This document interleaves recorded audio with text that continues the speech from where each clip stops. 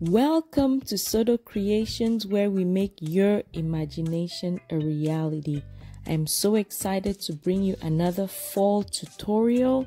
I told you last time I would have a few videos laid out for this fall season, and guess what?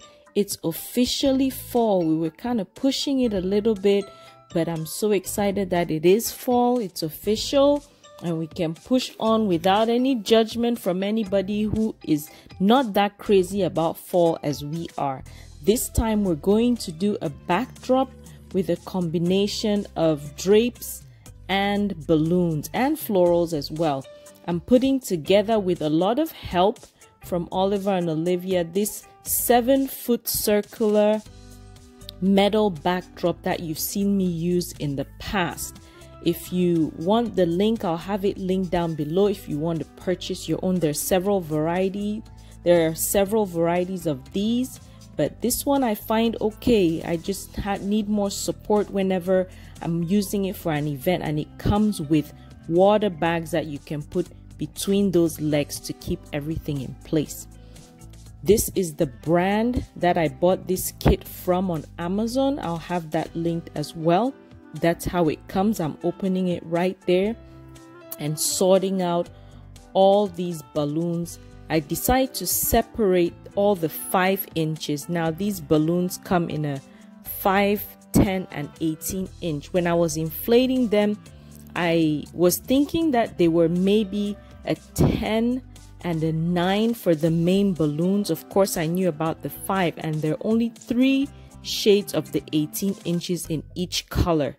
The color for these balloons are orange, apricot, and off-white. Those are the 3 colors we're working with. There's such a variety of fall colors that you can put together to create a design. I decided this time around to go with a kit, just so it gives you more options if you're looking for something the day of an event to just quickly put together. I can't vouch for how long they would last. With this install, I only had one 5-inch pop, which was my fault that I overinflated, and I had another 10-inch pop while I was putting it together. You'll see that somewhere down the line. I was just rearranging it on the hoop and it popped. But other than that, the balloons were easy to work with. It actually worked pretty well, and I liked how the design turned out. You tell me what you think down below. I'm inflating with the same method I always do. So inflate to where I see the necks popping up, stop, push down, so I get more of a rounded look on the balloons instead of that egg shape or oval shape. So that's what I'm doing right there. You've seen me do this over and over. Same method. I also decided not to cluster my colors. I just mix everything together because I just want that vibrancy of the fall design. So the picture that comes on the Amazon page for this design has them clustered, but I wanted to mix everything together. So you see me just picking 2 of different colors and just mixing all those together so that we can have our beautiful design at the very end.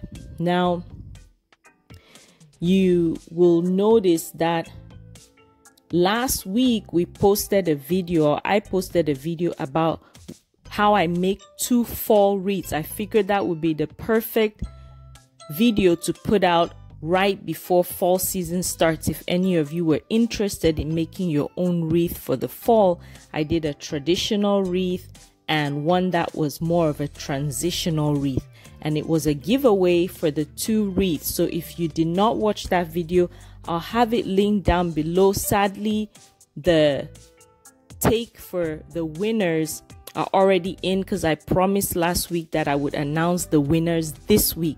So it made my job so easy because only 2 people commented on the video, because the requirement to win was that you subscribe and you comment on the video.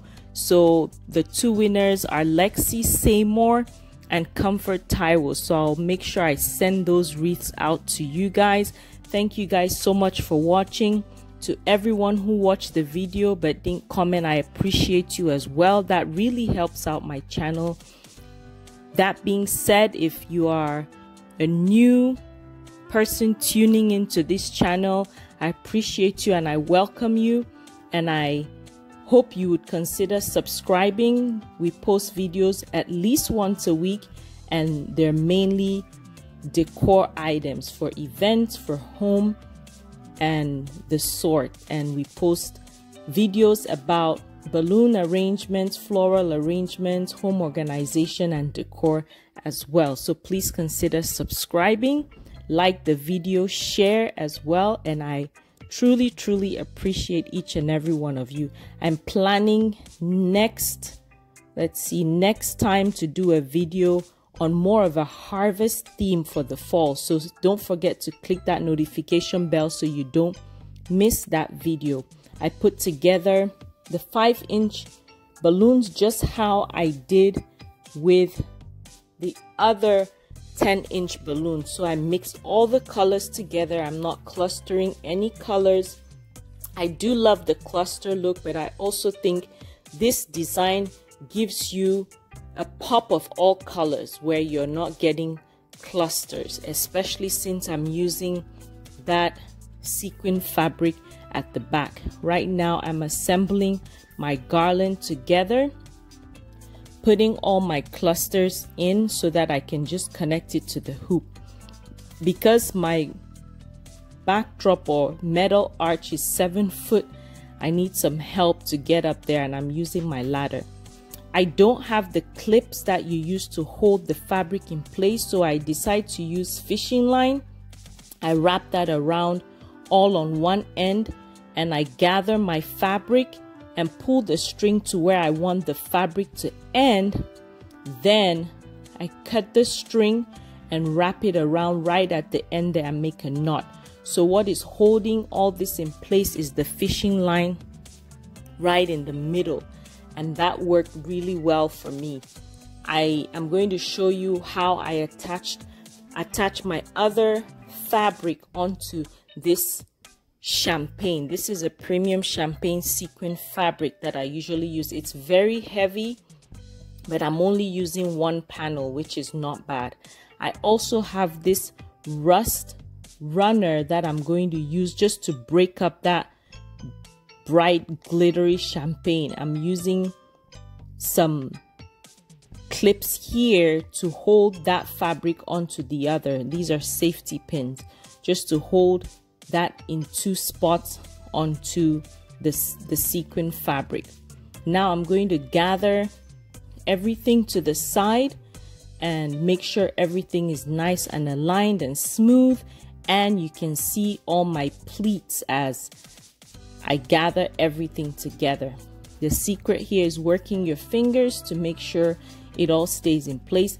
Now I couldn't gather both fabrics at the same time because of how light that rust fabric is. So I gathered the heavier fabric in the back and then made sure I aligned that rust fabric in the middle so that I have some of the sequin fabric showing above and below the rust fabric. And I'm just making arrangements here, and at the bottom I just roll the fabric up so that it's all tucked in and I don't have loose fabric just laying around, and there's a flow to the fabric as well. I didn't show later on in the video. I just decided there to tie right where I tied the fabric together with the 260Q balloon. I end up using just a regular napkin to hold so that I cover up my 260Q balloons.